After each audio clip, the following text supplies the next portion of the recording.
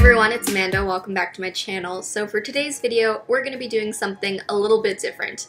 When I asked you guys what videos you wanted to see more of from me in the future, a lot of you guys said painting and watercolor videos, which I was honestly a little surprised by because I'm not the most technically advanced watercolor painter or painter in general, but I figured this is the year that I want to expand my creative and artistic knowledge and try some new things. So experimenting with watercolor, new mediums, different styles. So that's what we're going to be doing today.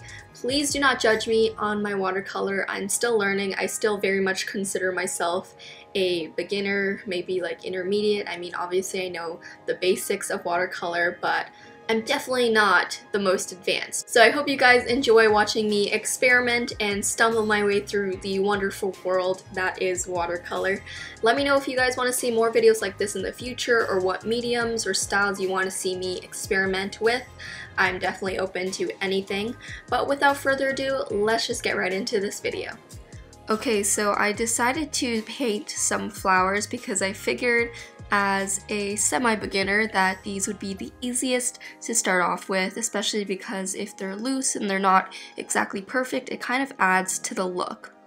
By the way, I'm a little bit sick, which is why my voice might sound a bit off, but anyways, I'm going to power through it because we have some watercolor painting to do. So one thing that I do know about watercolors is that it's best to do layers. So start off with light washes of color and then you can build up the intensity if you really want to, because there's no way of going lighter, but you can always go darker. So I'm using really watered down paints and I'm starting off with the actual flowers. So the petals, I did some reds, oranges, purples, and I'm using various size brushes to get different sizes of petals.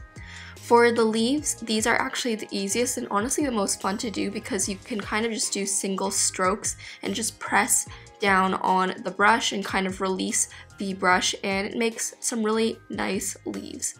And when I was creating this design, I didn't really have an exact plan in mind. As you can see, there was no pencil marks or sketches underneath. I just went straight into it with the watercolor. With any other design, like something that's more intricate or detailed, I would have done a sketch. But with the flowers, since again I was kind of going for the loose look anyways, I decided I didn't need to plan anything and I would just go with my instincts, and if there was a blank space I would try to fill in with what I thought was best at the time.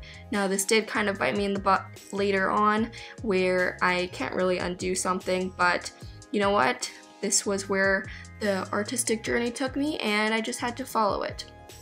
In terms of the watercolors that I'm using the Sakura Koi Watercolors. I love this little palette. It's really portable and there's a nice variety of colors, especially within each individual shade. I find that certain basic watercolor palettes, they'll just have one red or one green or one blue, and this one has a nice variety, so you are able to get a wide spectrum of colors.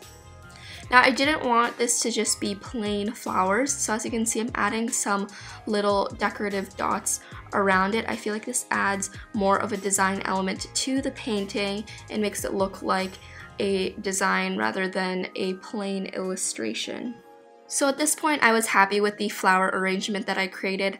I had the big base flowers, so now it was time to add in more detail. So I went in with darker leaves, I went in with a smaller brush and added darker details to the flowers as well, just to add some more punch to the flowers. When I was doing this, I was very conscious not to add too many details or not to darken things or play around with things too much, just because the nature of watercolor, at least what I like in watercolor, is that loose illustrative style, kind of like it's a bit unfinished. I feel like that adds character instead of just a perfectly airbrushed realistic look to watercolor. There's certainly a place for that, but I prefer the more sketchy, loose illustrative looks. So I did want to make sure that you could see some of the lighter washes of color underneath the darker details.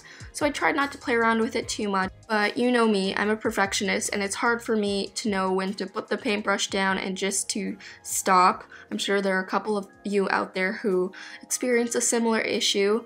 I once heard a quote that went something like, "Art is never finished, only abandoned," and that's certainly true for me, because if I look at some of my past finished drawings, in quotations, I will definitely be able to find something that I want to change or tweak, but I just decided to abandon it and put the pencil down, because sometimes you just have to do that in order to give yourself closure as an artist.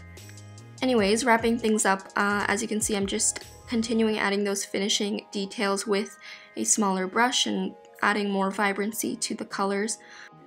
I definitely think that this experimental venture into watercolors, especially as a somewhat beginner, didn't go as disastrous as I thought. Here is the final finished piece. I will leave a picture of it in the description box below in case you want to use it as a background or whatnot. And I hope you guys enjoyed seeing me experiment with this.